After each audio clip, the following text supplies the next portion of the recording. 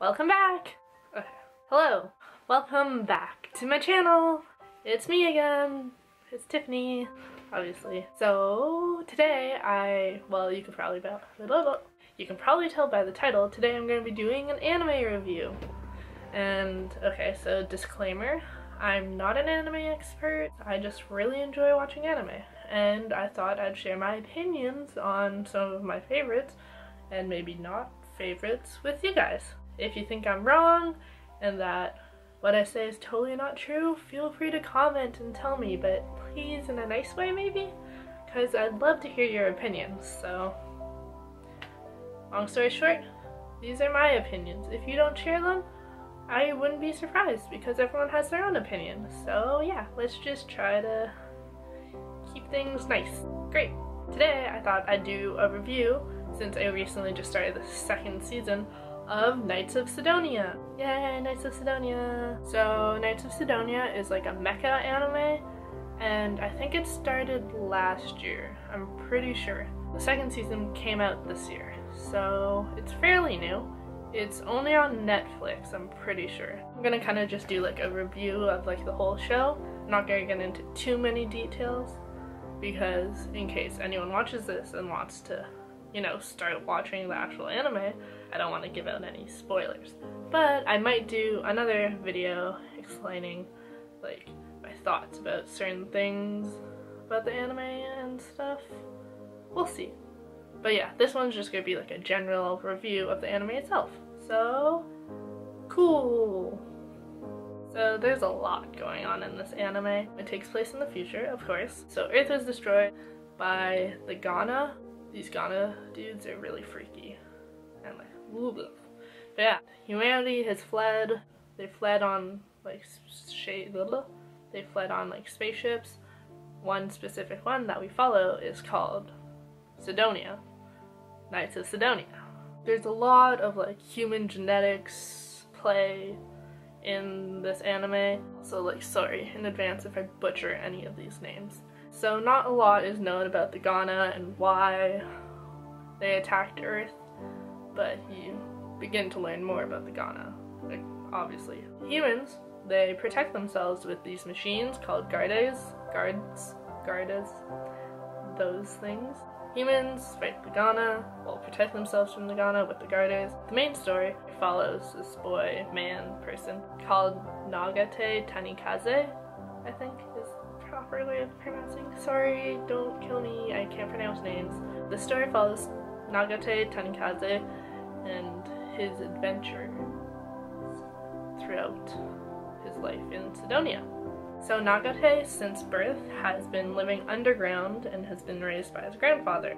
After his grandfather's death, he eventually runs out of food, and well, he journeys up through the ground to the top and eventually emerges onto the society of Sidonia. And that's when the story starts, and that's where I'll stop explaining things, because it's up to you to watch. But yeah, Ghana threaten humanity once again, and really the show is just about humanity, Ghana, you know, that pretty much explained it. Knights of Sidonia has a real sci-fi mecha feel to it, you know, which I really enjoy. It's really interesting to like see what's happening and like the story and like trying to figure it out and just being like totally thrown off guard, because it's like what? I just watched the first 2 episodes, or 3 or 4, of the second season, and literally I was like, right off the bat, like, what is happening? Like, it gets good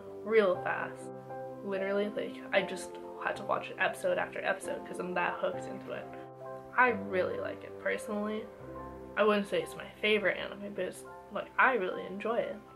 I think the interesting thing about it is that sure, there's unrealistic things going on in the show, but of course there's also very realistic things as well. Like the science behind some of the things in the show, like they really go on to explain and like use it in a very realistic way. And that sounds really dumb when I say it, but like you'll understand when you watch. They're not just going like, oh, loop-de-loop, oh cool, swim, oh, doing all the things without like a consequence, you know? They don't turn the ship suddenly without consequences happening. Like, they show even the slightest shift in their course can cause a catastrophe on board. It's really cool to see that they added like a realistic aspect to the show, where in a lot of like sci-fi mecha things, mecha animes, they kind of just create the show to make a good show, you know? They don't really apply like, oh, they're just gonna do all that and nothing's gonna happen to them because, you know, it's just a show. It's really interesting to see how humanity has fled Earth on these little ships of theirs. Well, obviously it's not little, but humanity has evolved through genetic engineering, and like you see that in play in the show. Like, it's really interesting to see what they've created for the future of humanity. Overall, that's the Sidonia. I really dig it. There's 12 episodes in the first season, and not sure about the second season because I'm only on episode like 4 or something. But you should definitely check it out if you're into like sci-fi, mecha type animes and stuff.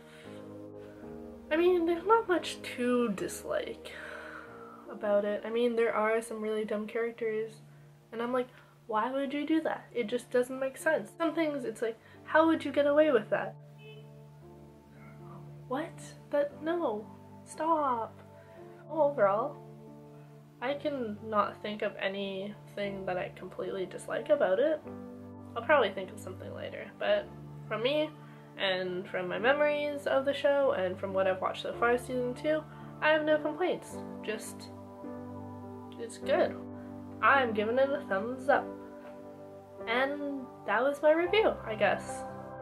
It was probably really mixed up and really confusing to follow. I'm sorry. Sometimes my thoughts just like explode out of my head and I say too many things at once and all my thoughts get jumbled together. Maybe I'll get better at these reviews. Hopefully I do, because I intend to do a lot more. Thanks again for watching. If anyone is watching, of course, please, if you don't mind and if you enjoyed the video, don't forget to like, comment, or subscribe. That would really mean a lot to me. I put out 1 or 2 videos a week. We'll see, depending on my schedule and stuff. I want to see a comment from any of you guys that watch Knights of Sidonia and let me know what you feel and what you like and dislike about the show, because I want to get a conversation going. So yeah, that's it for now. Hopefully I'll see you in my next video. Bye!